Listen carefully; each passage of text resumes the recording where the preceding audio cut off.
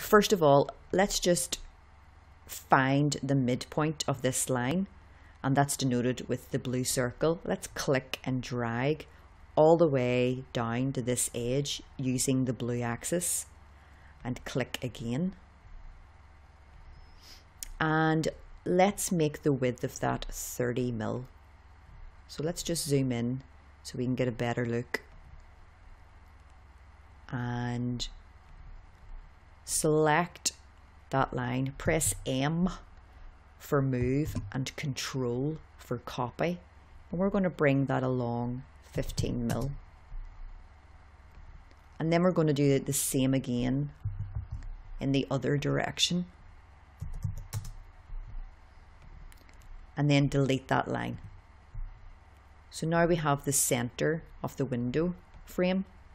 And then we're going to have 3 panels here and 3 panels here. So let's just measure that again.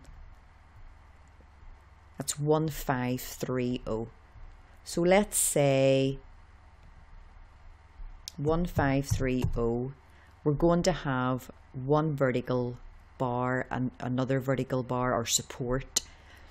Well, let's say they're 30 mil each. So let's minus 16 mil. That's 1470 divided by 3 is 490. Okay, so let's bring this down 490. Let's bring that across on the red axis. Bring that down 30 mil. Bring it across the red axis all the way over to the edge. And then let's click on the edge here. Bring that along the blue axis and type 490. And then highlight all of this section. Press M and Control. Snap on that endpoint. Click and drag in the direction of the blue axis. And then you'll feel the endpoint snapping on this endpoint of that measurement that we previously created, and then just click. Let's double check those measurements to make sure they're correct. So let's click on that endpoint and hover on the top of that bar. That's coming up at 490. Let's press Escape to cancel that. Let's click on the bottom of that bar and then hover over the top of this vertical bar. That's 490. And let's escape that. Let's click on the bottom of that vertical bar, and that's 490. So now we know that they're all equally spaced. So let's tidy this up a little by removing some of the lines that we don't need. So let's remove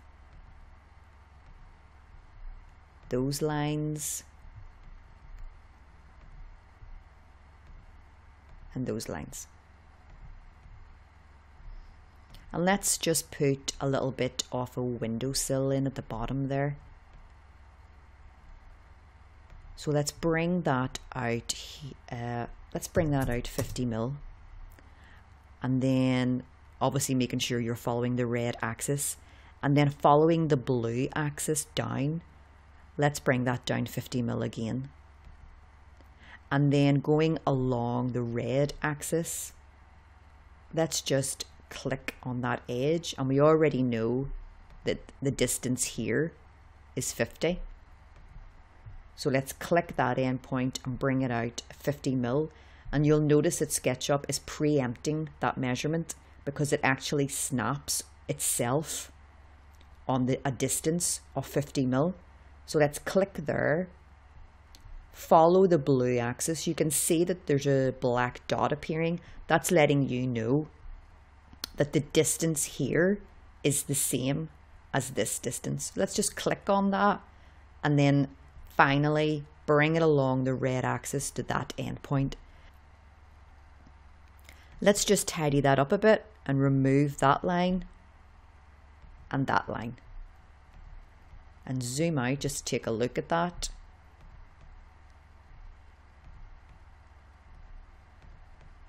That's great. And now we have our first window. Now that we have our first window created, we're going to make a copy of this and paste it over here. But let's just tidy up some of the geometry that we don't need. So let's remove these lines.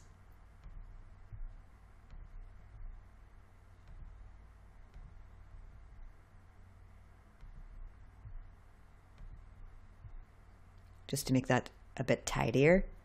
And because we're making a copy of this, it would make more sense to make this a component as opposed to a group, because it means that later down the line, if you make any changes will be replicated in the copy. So we've selected this entire window. We're going to right click that and then select make component, and we're going to call that 6 paneled window, and then create. So now that this is highlighted in blue, if we click off that, we're able to highlight this face of this wall. But if we select this, then we can see the blue bounding box, which is letting us know that this is now its own independent entity. So let's press M and Control, and then click on the endpoint at the top, and then drag in the direction of the red axis and bring that all the way over until it snaps onto this endpoint, and then press and then just click. So now we have 2 of our windows, and